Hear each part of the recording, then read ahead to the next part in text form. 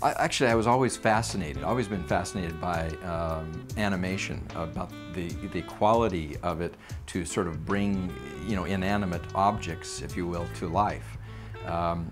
Even when I was in college, even as I was doing documentaries and other more typical kinds of film production, I found myself fascinated by, you know, setting up a camera on a tabletop or something and making everything sort of scurry around just to move them into different places. I mean, it was just magic. It was just some sort of strange, wonderful magic that when you saw it on the screen, you know, you just you couldn't fathom.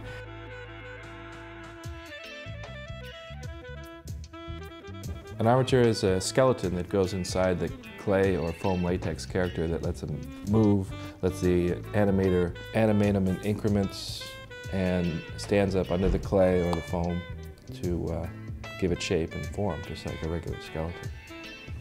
The individual ball and sockets we have to make by hand, designed especially for each character because there's no one that manufactures them.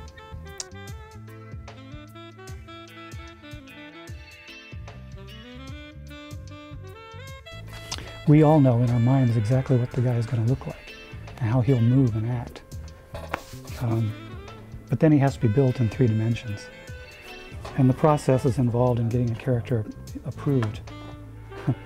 Our work gets committed to death many times, but the best work is usually the first work.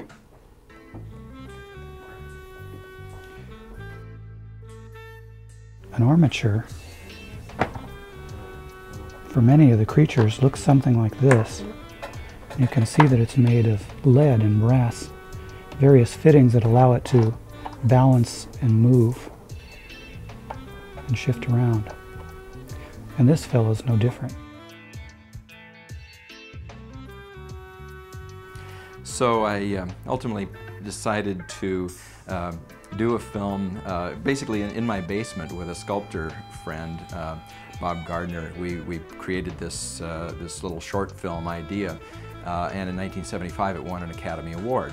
And it was a rather auspicious sort of way to get very serious about this idea. And soon after that I coined the word claymation as it became our registered trademark for the company, but it was to describe sort of our brand of clay animation, if you will.